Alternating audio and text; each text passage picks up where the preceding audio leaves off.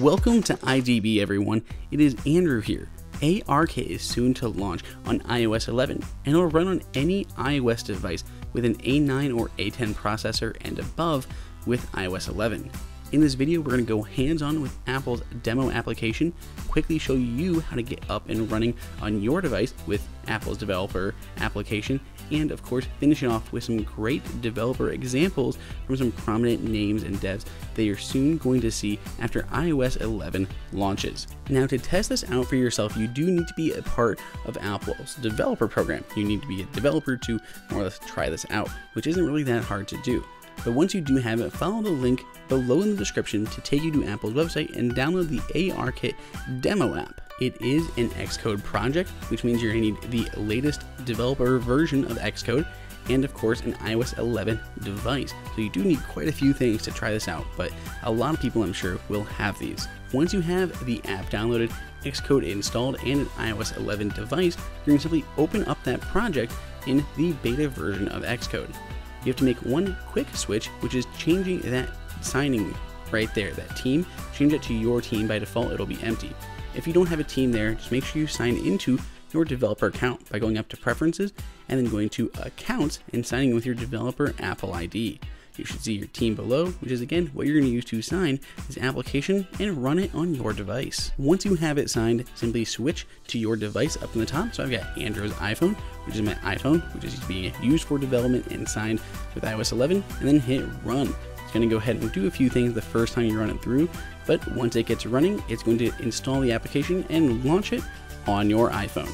Of course, it's great because you can actually disconnect it from your phone completely and use it standalone. You don't have to be tethered the entire time. So now that we have it installed on your device, what can you do with it? Well, it's really quite simple. Find a nice open space, whether desk, table, the floor, and hit that little plus button and choose whatever item you'd like to place on your environment. Apple has several ones built in here for you, like the candle, the lamp, the coffee cup, many really easy ones like that, and they automatically scale based on where they are. Of course, some things are a little bit weird. They still will overlap one another when they get close, but of course they're not real objects, so that is to be expected. And of course it is a little jittery depending on the surface that you're shooting on. While these are just normal household objects, this demo is still quite impressive. You can move them around and it'll easily track that surface. You pretty much move around your iPhone in 3D space away from these objects completely, and when you come back, they're still pretty much exactly where you left them. You can also add almost as many objects as you like, just keep adding new ones through that list and they're still going to scale in the same. They're all going to have similar shadows displaying on your surfaces, and you can get into as close as these objects as you want. Like this flower here, you can actually go inside of the petals and check out the inside of this flower.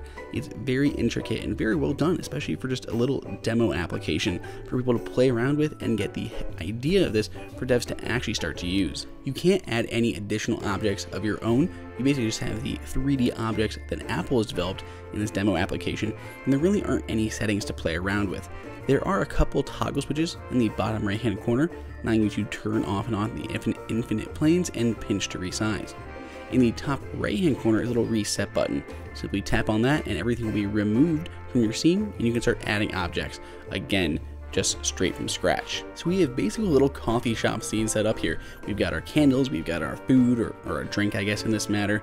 Of course, we have a lamp there. We can also add a chair. It'll automatically detect the floor, orient itself correctly, and even scale it to pretty much the correct size based on where it's supposed to be. Of course, this space is a little bit tight. I've got some stools in the way, so the image isn't perfect, but it does a really good job of it. Let's take a look at a few of the other things that you can do in a couple of different places using ARKit. First up, we have a glass table, which is definitely a little bit harder to track, but it does so really well. I was honestly surprised at how well it was able to find that surface. Of course, it moves around a little bit more than it does on like that granite countertop because there's less objects there's less permanence for it to track because it is glass and it is clear, so it's harder for it to keep in that same spot, but it does a remarkable good job. Furniture is another great application. Of course, I can put that next to my table. Oh, how does that look? It maybe gives you a good idea about buying something before you do it.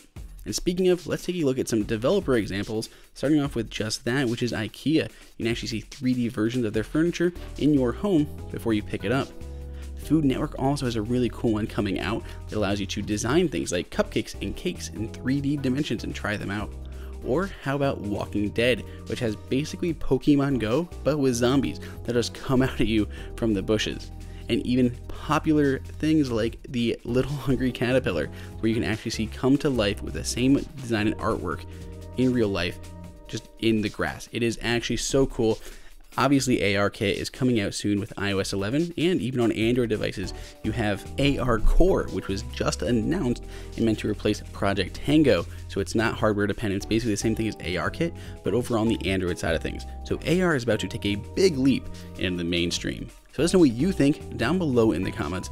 Please go ahead and subscribe and give us a thumbs up. Until next time, this is Andrew for IDB.